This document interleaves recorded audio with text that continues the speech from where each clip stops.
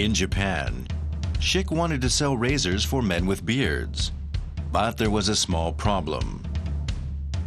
80% of Japanese men didn't grow beards. So we asked why. ひげを生やしている姿というのが正直想像できないという感じなんで、ちょっと生やす予定はないです。The problem was simple. Men can't visualize. But what if men could try on beards like they try on shoes? The only way to find out was to create the world's first 3D beard simulator. But it wasn't possible. The technology didn't exist. You either looked like this or this. So we had a chat with the most advanced people on Earth. Gamers.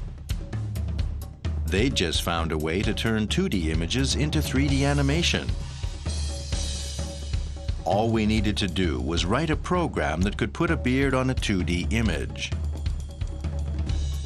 And then, for the first time ever, men could see themselves wearing beards in photorealistic 3D.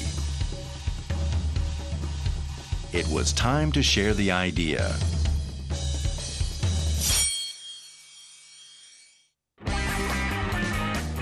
Once you had your photo, it was time to play. You could choose from 1,000 different styles. Everything from casual to formal. You could even change your hairstyle or add glasses. Then it was time to go 3D.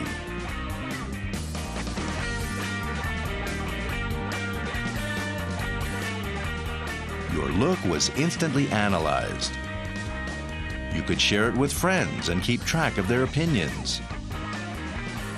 And the simulator also worked on your phone. We created a completely new experience for Japanese men.